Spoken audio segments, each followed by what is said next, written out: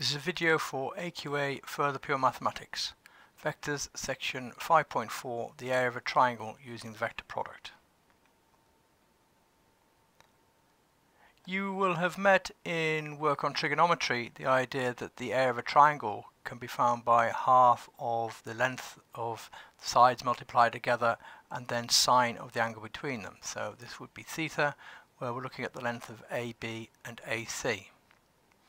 Now this can be expressed in terms of the vectors AB and AC, and that becomes particularly useful if we're working in 3 dimensions. So we can say that the area is a half the length of the vector from A to B multiplied by the length of the vector from A to C and then sine of the angle between them, as in this expression here.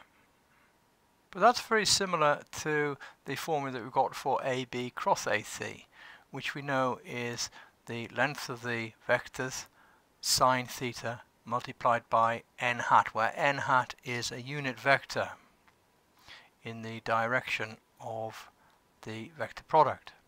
So you can see that the difference between these is that we've got a half here.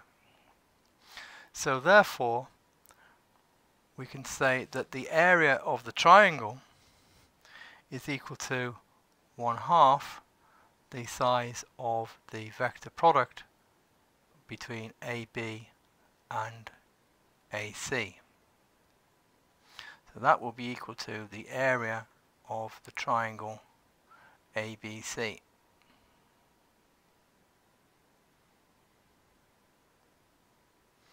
So an example of that, let's consider this triangle where we've got the coordinates of 3 points A, B and C.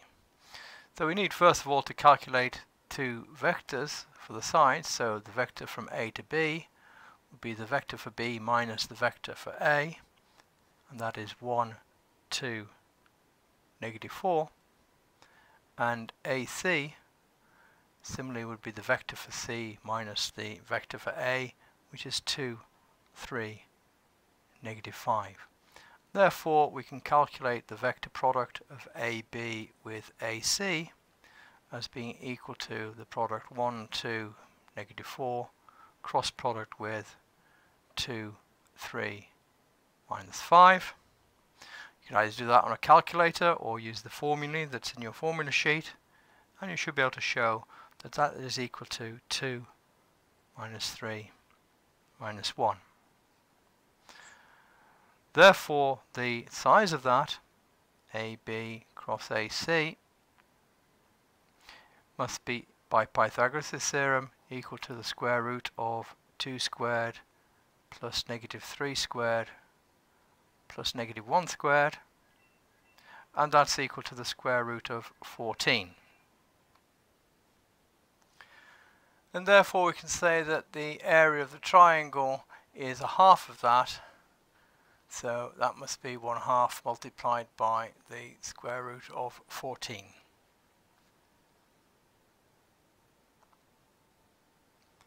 Well, that concludes this video on the area of a triangle and concludes the series of videos on the vector product.